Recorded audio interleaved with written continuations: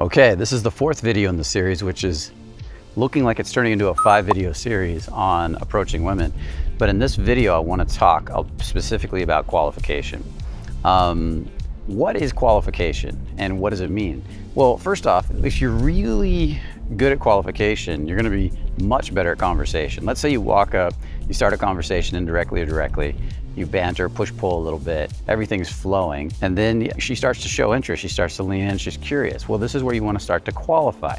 Now, I don't like that term qualification much because it's a very abstract term. What the hell does it really mean to the average person? Like, what do you mean qualify? It's a technical, analytical term. I like feeling-based ideas. And in reality, you're kind of testing her.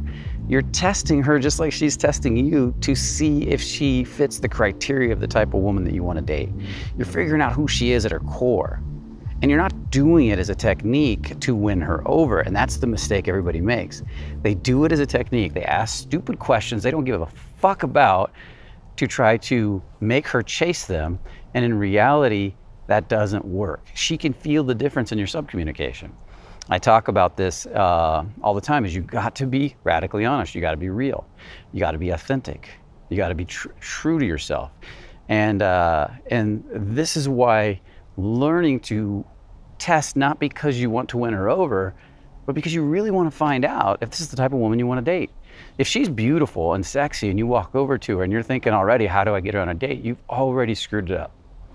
The question really is, there's something about you, you're attractive. I want to come over and meet you, admire you, get to know you, but I may change my mind a few seconds later. I don't owe you anything and you don't owe me anything. If you're rude to me, that's your right. I approached you. And if I decide I don't like you, that your qualifications don't match what I want in a woman, I can walk away too. I once had a phone call with a guy and he said to me, I want to learn to get good with women. I heard you were good at this. And I said, yeah. And as I talked to him, I got this weird vibe inside of myself that what he wanted was a little off, you know? That he wanted something that didn't quite fit up. And I said, let me ask you a question. You go out and you meet a really hot girl, maybe as hot or hotter than any girl you've ever met before. And she turns out to be a royal pain in the ass, a bitch. She's rude. You don't like her, she doesn't match your values. She's just a woman you really don't enjoy. What do you do? And he said, well, if I was really good, I would, and he named a famous dating coach, like so-and-so, I would seduce her, fuck her, and then dump her. And I said to him literally right there, because that violated my values, I said, then you're not my client, man. You need to go find somebody else, because that's not what I teach. I teach men to be confident and powerful and to, in a sense, own their power as a man, which means sometimes saying no to a beautiful woman. You see, the way life responds, your subconscious responds, the universe responds, whatever you want to call it, when you say no and you have no regret and you let it go completely and you're like, nope, that wasn't right, something as good or better shows up in its place, usually better. And that's because the universe rewards those who let go. That's a releasing principle. If you're really attached, you're going to keep getting the same thing over and over again. And you're going to struggle. And so what this is really about in qualification is learning to let go so you can let the right person in. If you're trying to get every hot girl, you're not going to get the right hot girls. You're going to get girls that are actually a pain in the ass. And that's what it comes down to. So in qualification, it comes down to figuring out what you want. What do you really want in a girl? That's great. Figure out the looks part. I really like this type of girl or that type of girl, and that's great. But then let's go a step deeper beyond the looks. Who is she? What does she value? How does she treat herself? How does she treat other people? What about health? What about, do you want her to be into the arts or musical instruments? Or do you want her to, like, I love women that can sing, man. It's so sexy. If a woman can sing well, it's super sexy. And honestly, if she sings poorly, it's a turnoff. But it's just a thing with me. I can feel it. The moment I hear even an average woman sing, I'm suddenly way more attracted to her if she's got a beautiful voice. I like women that are giving, especially with children. When I see a woman being nurturing to a child, especially a child that's not hers, there's something about that just really connects to where she really opens her heart. Or to older people. I like a woman that is that knows how to cook, that is also feminine, that loves being feminine. That I don't love to cook a lot. I mean, I like to cook my steaks, that's about it. But if she really loves to experiment and cook and create, I dated a girl like that. I was so appreciated it because it was fun to watch her because she was so happy in the kitchen. I like a woman that's got my back, that is always gonna have that believes that she would never talk bad about a man behind his back because that would be insulting herself if that was her boyfriend or her husband.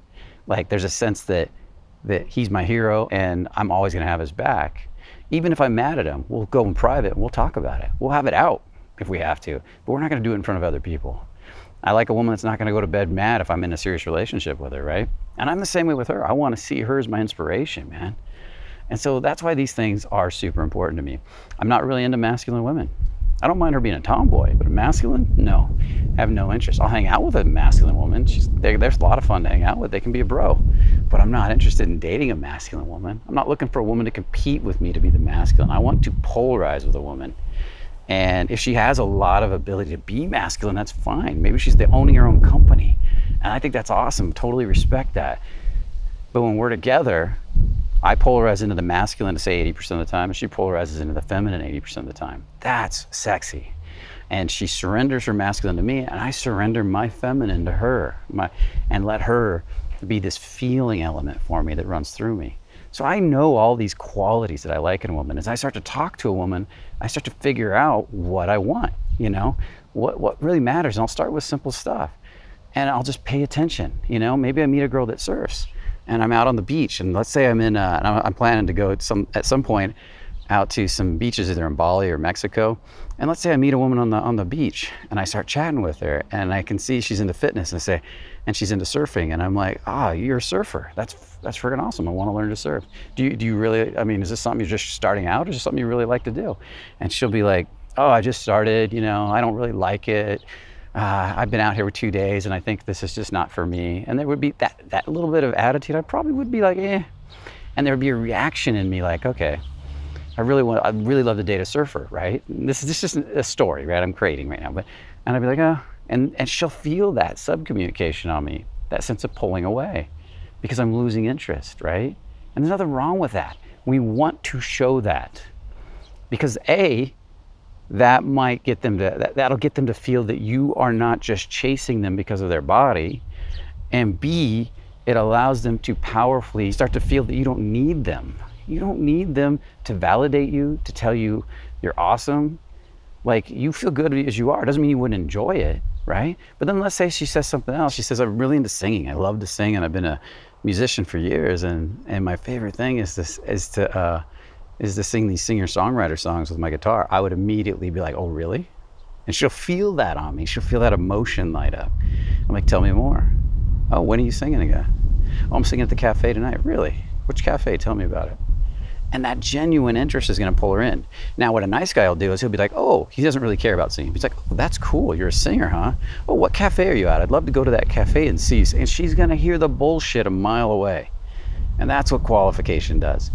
So what I want you to do is I want you to figure out what you really value in a girl.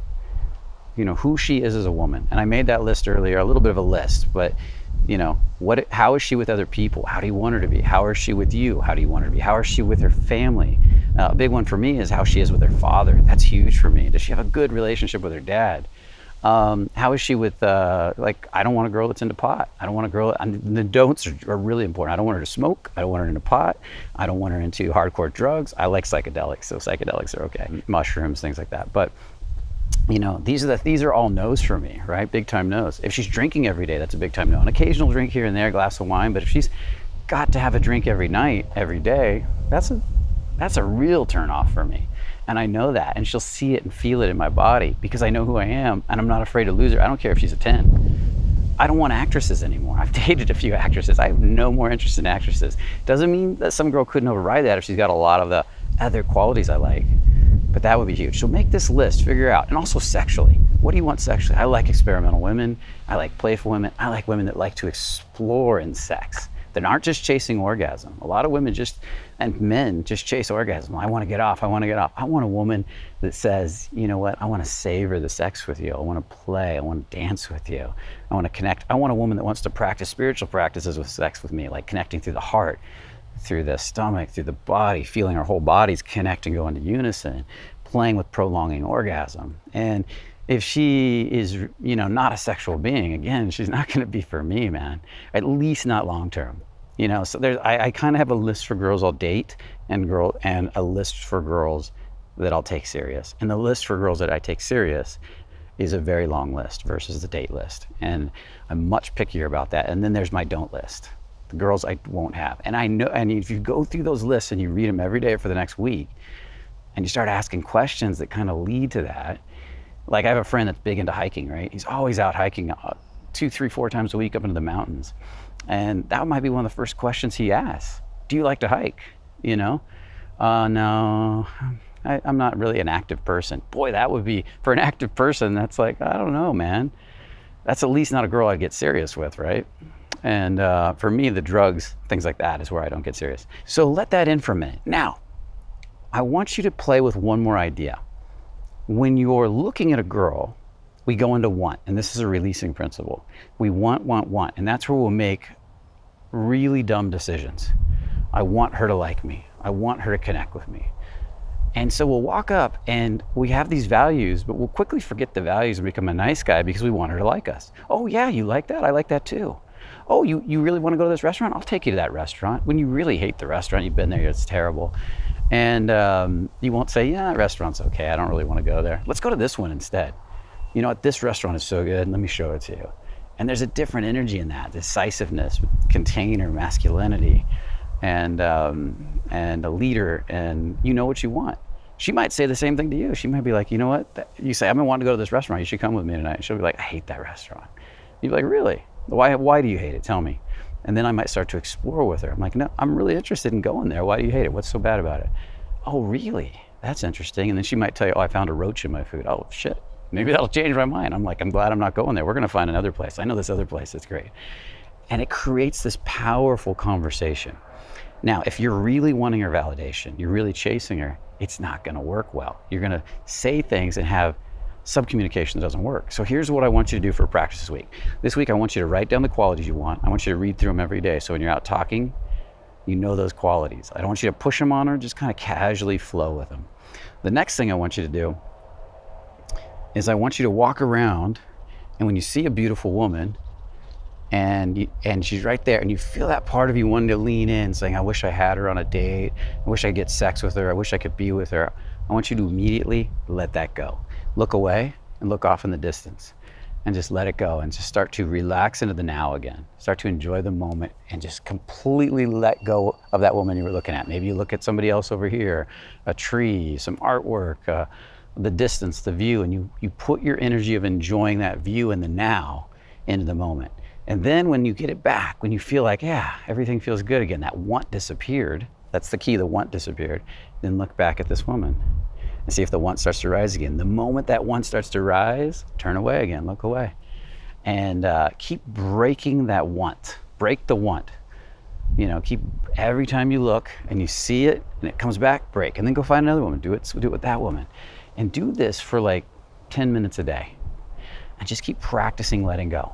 Now, if you're talking to a woman and you start to get into a conversation, it starts to flow and she's interested in you and you feel that want coming up to impress her, to win her over, just take a moment and do a rock step. Look away. Look away for a sec.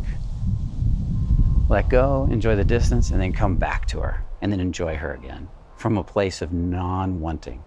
It doesn't mean you're not choosing an outcome. Like I'm choosing going on a date with this woman if our values match. At least the dating values. Doesn't have to be the long-term relationship values. And then I'll connect with her, I'll be with her, be present with her, and then maybe a few minutes later that want comes up again, and maybe I just kind of glance off for a sec, let it go, and then I come back again, rooted into my body, into the now, enjoying the moment. And just do that until you can start to get control of and let go of this wanting and stay in choice. I'm still deciding if I like this girl. The question in your mind should be not, how do I win this girl over, but do I like her? Do I like this woman in front of me? You know, she's sexy, she's beautiful. I'll admit that. I'll say that over and over. Damn, you're sexy. But do I like you as a person? And I want you to work to authentically validate that idea with every woman. Walk up undecided if you want to go on a date with them. They're evaluating you, they're testing you, you're evaluating them, you're testing them, and you're figuring out who each other is. That's the first few minutes of conversation to decide if that buys you. The first few minutes, just like marketing, the first few minutes, first few seconds buys you a few minutes, the first few minutes buys you a few more minutes, and then pretty soon that leads to a phone number and a date or an instant date. And that's what you're working out this week.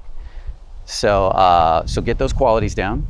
Practice this breaking of the wanting over and over and over again, and start to read through those qualities every day. Practice breaking the wanting every day until this becomes a natural part of who you are. At first, it's going to be clunky. Get messy. Get really messy. Don't worry about it. Don't be afraid to get rejected. That's part of the learning process. Matter of fact, you don't want everybody to like you, or you're not very unique. You know, you're going to push away some women and pull other women in. So the game is played in rejection. Get rejected in the beginning. Find women that you just don't match with. Walk away from them, especially if they're hot. Walk away from a few hot girls. You know, it's like, yeah, I enjoyed your company. Remember what I said earlier? You know, you don't know her. She doesn't owe you anything when you walk up. So if she wants to be rude to you, let her be rude. Just walk away. And you don't owe her anything. You know, if she's really not matching your values, just excuse yourself and say, I'll see you later. Take care. Have a beautiful day. You know, I got to go. And just walk away. Do that a few times. Show yourself you can let go. Teach yourself you can drop the wanting. Matter of fact, if the wanting's getting really bad, maybe you practice walking away from girls you have wanting with for a little bit. Hey, how you doing? Oh, I'm feeling the wanting. I can't control it. You know what? I'm going to go. I'll talk to you later. Bye. And as you get that wanting under control, you're going to find more and more women are going to get attracted to you. And it's going to get easier and easier to do what they call qualifying a woman, which is really testing a woman to see if she matches your values and see if she's the type of woman you really want to date. It's figuring out who she is inside, not the outside. You already know who she is on the outside. She's displaying an image. Who is she on the inside? That's what you want to know. That's what you're there to figure out. And that should be an enjoyable, fun, playful process. A little bantering, a little teasing can be fitted in there too. And that tells you a lot about a person. So that's qualifying in a nutshell. Hopefully you enjoyed it. If you're still having trouble with all this stuff and your body isn't connecting properly, and it might be a being issue. It might be your groundedness. It might be your connectedness to your masculinity. It might be your ability to open your heart. It might be your ability to drop into your turn on. It might be the understanding of proactive, reactive. And this is all who you're being before you even move a muscle. And that's what my new book, The Art of Fearless Seduction, is about. Definitely check it out. There'll be a link in here somewhere. Click on the link, get started, check it out, and supercharge all these techniques I'm giving you. Supercharge this by changing your being so that when you take action, you fuel that being. Because in reality, if your beingness is off and you go to do these techniques, what's going to happen?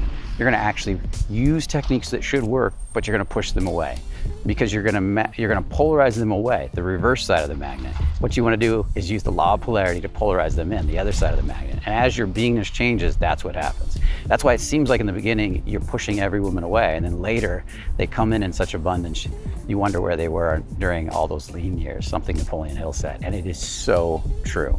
Okay, with that said, hopefully you liked this video. Make sure to smash the like button if you did. Make sure to subscribe. Make sure to share, because you know, the more people we share with, the more we grow the channel, the bigger it gets, the more content we can bring you. Make sure to comment. I definitely want to hear your comments about how you're doing in this series. And I got one more video to bring you. This is going to be video 5. So I lied. I said it was going to be a 4-part series. Now it's a 5-part series. Okay? I'll talk to you later. Have a beautiful day. And remember, only the confident really live. Take care.